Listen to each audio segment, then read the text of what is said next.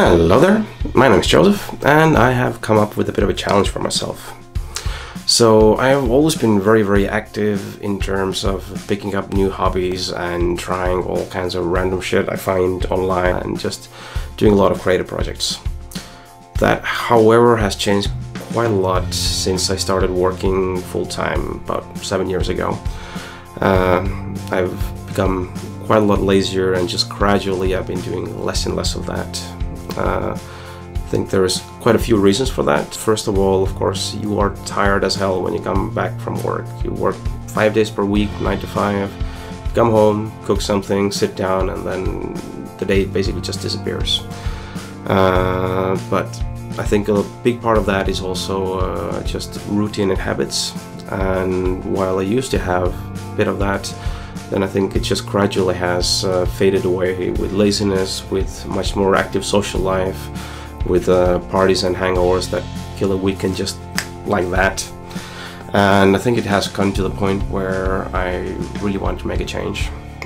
And I've come up with a bit of a plan where I work better under pressure, and to create some of that pressure in my non-working life, I have thought of, well, as you would guess from the title, I'm gonna try out some vlogging. And what I think it will achieve is giving me one big personal goal, which is to create content. And for the content, I'm basically going to go through my long list of hobbies and things I want to try and things I want to do, and just make that into content. The other thing that I think it's gonna provide is it's gonna add some routine, it's gonna develop some habits, and hopefully those will just become second nature over time. And the third thing is that it also requires quite a lot of planning, which should hopefully give some motivation, and it should make me better at planning as well.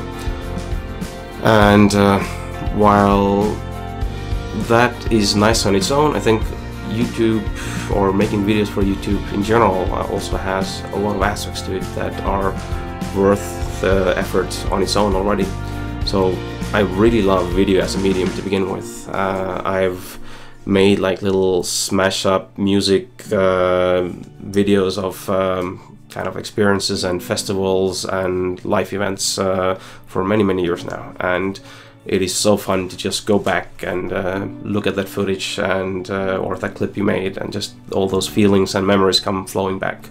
I don't think a photo could ever do that. But there is a problem with that, which is it works really well for me. I have all of those memories in my head, I have the story in my head, and it works, but it doesn't work for anybody else. So I want to learn some proper storytelling and making videos with a plot and some narrative and some more to it than just pretty cinematics. And another part is that I want to become better at talking, and especially being in front of camera, and being better at storytelling myself. So yeah, I have never been very comfortable in that, and I think it's a nice challenge to have. And overall, I'm also really interested in getting better at editing, getting better at filming, learning about light setup. It's really not as easy as it seems. And on top of that, I'm also working in a field where I make a lot of code, which pretty much nobody ends up seeing, so you don't really get much feedback for that. And that is something I miss from my early days when I did a lot of design work and so on. So making some content that's actually tactile, that people can see, and that I can get some proper feedback and constructive criticism for. So I think that would be motivation on its own as well.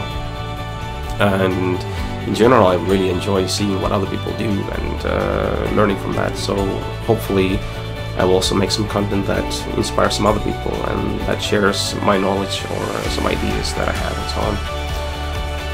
And yeah, I'll just see how that goes. So the plan is to do at least one video per week, and the content would vary anything from woodworking to leather crafts to making outfits for many costume parties that I go to making headpieces for Burning Man, to making latex outfits, to electronics, software, whatever comes into my mind. So that was nice to get off my chest, and if you're seeing this episode, that means that it has somewhat worked, since the plan is to create a few clips to act as a buffer and proof of concept and basically get me going. So all good, and let's keep on working.